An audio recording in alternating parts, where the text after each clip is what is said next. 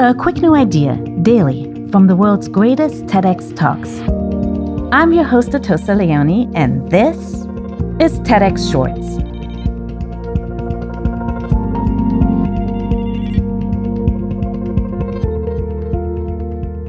When it comes to medical treatment, it may seem odd or even rude to question your doctor's plan of action.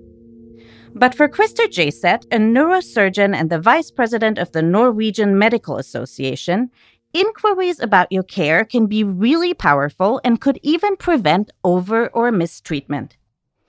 In this episode, Krista shares 4 simple questions you can and should ask your doctor the next time you visit. Let me start off by telling you about a patient of mine. This was a woman in her 50s. She was in generally good shape, but she had been in and out of hospital a few times due to curative breast cancer treatment. Now she had gotten a prolapse from a cervical disc, giving her radiating pain of a tense kind out into the right arm. Looking at her MRI before the consultation, I decided to suggest an operation. Now, neck operations like these are standardized and they're quick, but they carry a certain risk. You make an incision right here, and you dissect carefully past the trachea, the esophagus, and you try not to cut into the internal carotid artery. Then you bring in the microscope, and you carefully remove the disc and the prolapse in the nerve root canal without damaging the cord and the nerve root lying only millimeters underneath. A worst-case scenario is a damage to the cord, which can result in paralysis from the neck down. Explaining this to the patient, she felt silent. And after a few moments, she uttered a few very decisive words for me and for her. "Doctor, is this really necessary?" And you know what I realized right there and then? It was not. In fact, when I get patients like this woman, I tend to advise not to operate. So what made me do it this time? Well, you see, this prolapse was so delicate, I could practically see myself pulling it out of the nerve root canal before she entered the consultation room. I have to admit it, I wanted to operate her. I'd love to operate her. Operating is after all, the most fun part of my job. Even though most indications for treatments in the world are standardized, there is a lot of unnecessary variation of treatment decisions, especially in the Western world. Some people are not getting the treatment that they need, but an even greater portion of you are being overtreated. Doctor, is this really necessary? I've only heard that question once in my career. My colleagues say they never heard these words from a patient. And to turn it the other way around, how often do you think you'll get a no from a doctor if you ask such questions? Researchers have investigated this, and they come up with about the same no rate wherever they go, and that is 30%. Meaning 3 out of 10 times, your doctor prescribes or suggests something that is completely unnecessary. And you know what they claim the reason for this is? Patient pressure. In other words, you want something to be done. A friend of mine came to me for medical advice. This is a sporty guy. He do a lot of cross-country skiing in the wintertime. He runs in the summertime. And this time he had gotten a bad backache whenever he went jogging, so much that he had to stop doing it. I did an examination. I questioned him thoroughly. What I found out is that he probably had a degenerated disc in the lower part of his spine. Whenever he got strained, it hurt. He had already taken up swimming instead of jogging. There was really nothing to do, so I told him, you need to be more selective when it comes to training. Some activities are good for you, some are not. His reply was, "I want an MRI of my back."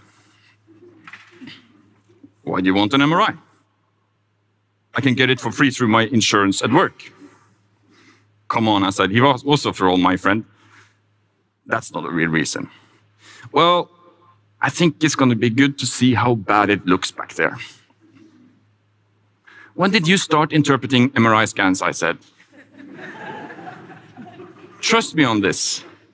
You're not going to need the scan. Well, he said. And after a while, he continued, it could be cancer. He got the scan, obviously. And through his insurance at work, he got to see one of my colleagues at work telling him about the degenerated disc, that there was nothing to do, that he should keep on swimming and quit the jogging. After a while, I met him again, and he said, at least now I know what this is. But let me ask you a question. What if all of you in this room with the same symptoms had an MRI? And what if all the people in Norway had an MRI due to occasional back pain? The waiting list for an MRI would quadruple, maybe even more. And you would all take the spot on that list from someone who really had cancer. So a good doctor sometimes says no, but a sensible patient also turns down sometimes an opportunity to get diagnosed or treated. Doctor, is this really necessary? I know this can be a difficult question to ask. In fact, if you go back 50 years, this was even considered rude. If the doctor had decided what to do with you, that's what you did. A colleague of mine, now a general practitioner, was sent away on a tuberculosis sanatorium as a little girl. For 6 months, it was a terrible trauma for her. She later found out, as a grown-up, that her tests on tuberculosis had been negative all along. The doctor had sent her away on nothing but wrong suspicion. No one had dared or even considered confronting him about it, not even her parents. So, the next time you're in the doctor's office, I want you to ask, Doctor, is this really necessary? And in my female patient's case, the answer would be no, but an operation could also be justified. So, doctors, what are the risks attached to this operation? Well, 5 to 10% of patients will have worsening of pain symptoms. 1 to 2% of patients will have an infection in the wound or even a rehemorrhage that might end up in a reoperation. 0.5% of patients also experience permanent hoarseness, and a few, but still a few, will experience reduced function in the arm or even legs. Doctor, are there other options? Yes, rest and physical therapy over some time might get you perfectly well. And what happens if I don't do anything? It's not recommended, but even then there's a slight chance that you will get well. 4 questions. Simple questions. Consider them your new toolbox to help us. Is this really necessary? What are the risks? Are there other options? And what happens if I don't do anything? Ask them when your doctor wants to send you to an MRI, when he prescribes antibiotics, or suggests an operation. What we know from research is that 1 out of 5 of you, 20%, will change your opinion on what to do.